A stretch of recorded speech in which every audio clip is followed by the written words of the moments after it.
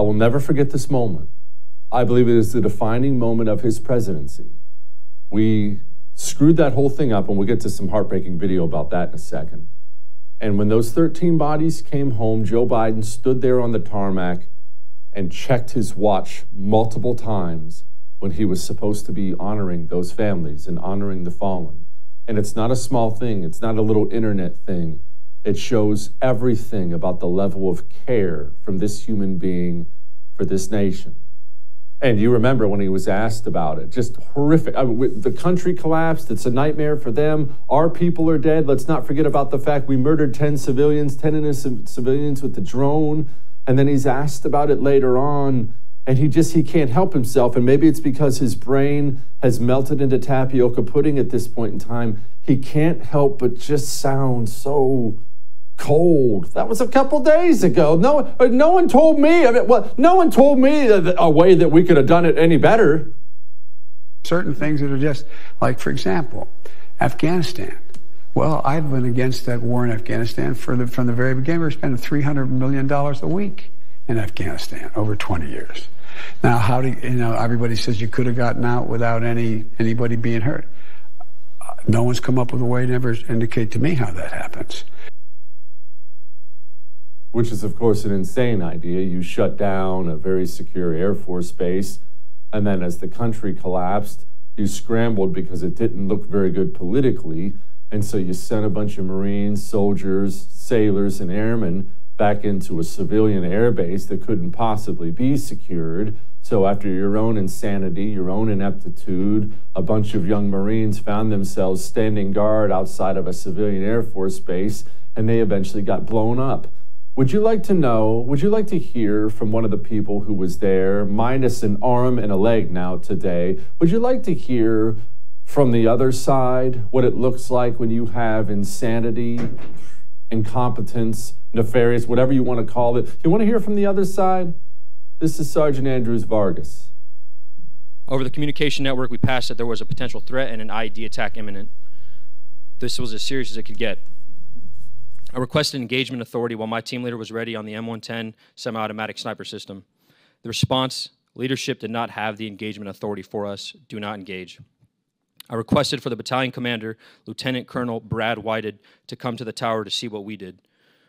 While we waited for him, psychological operations individuals came to our tower immediately and confirmed the suspect met the suicide bomber description.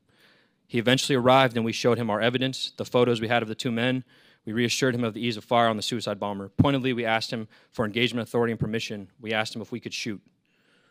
Our battalion commander said, and I quote, "I don't know," end quote. Myself and my team leader asked very harshly, well, who does? Because this is your responsibility, sir. He again replied he did not know, but would find out. We received no update and never got our answer. Eventually, the individual disappeared. To this day, we believe he was a suicide bomber. We made everyone on the ground aware. Operations had briefly halted, but then started again. Plain and simple, we were ignored. Our expertise was disregarded. No one was held accountable for our safety. About 1730, Staff Sergeant Darren Hoover, friend and mentor,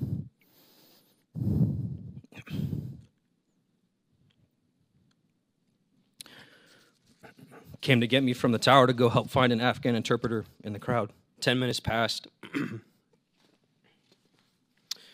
Then a flash and a massive wave of pressure. I'm thrown 12 feet onto the ground, but instantly knew what had happened. I opened my eyes to Marines dead or unconscious lying around me.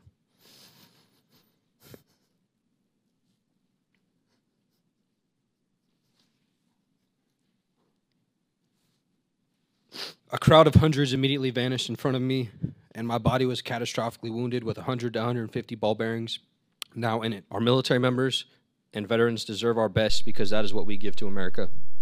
The withdrawal was a catastrophe in my opinion, and there was an inexcusable lack of accountability and negligence. The 11 Marines, 1 sailor, and 1 soldier that were murdered that day have not been answered for. That was Sergeant Vargas Andrews again. No right arm, no leg. He had his stomach ripped open, and obviously, as you can see from him, the worst of it was that he got to wake up and see all of his dead friends around him. The Biden administration did that. They're responsible for that. And then it's maybe just as sad that our response to that was to send in a drone strike, and we murdered 10 completely innocent people, many of them children, 6 if memory serves me right. This country, I don't know what's happened to us, but it's not good. But either way, you look at videos like that and the recruitment numbers, which are in free fall in this country, they do make sense. Right? I don't know how many emails I've gotten since Afghanistan to my show telling me, Jesse, this is why I won't let my son join. Or from the young men themselves, Jesse, this is why I won't join. I'm going to go do something else. Jesse, I'm going to go do something else.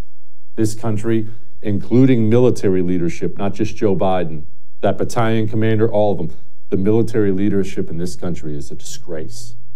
And our men and women on the ground deserve so much better than this crap. All that may have made you uncomfortable, but I am right.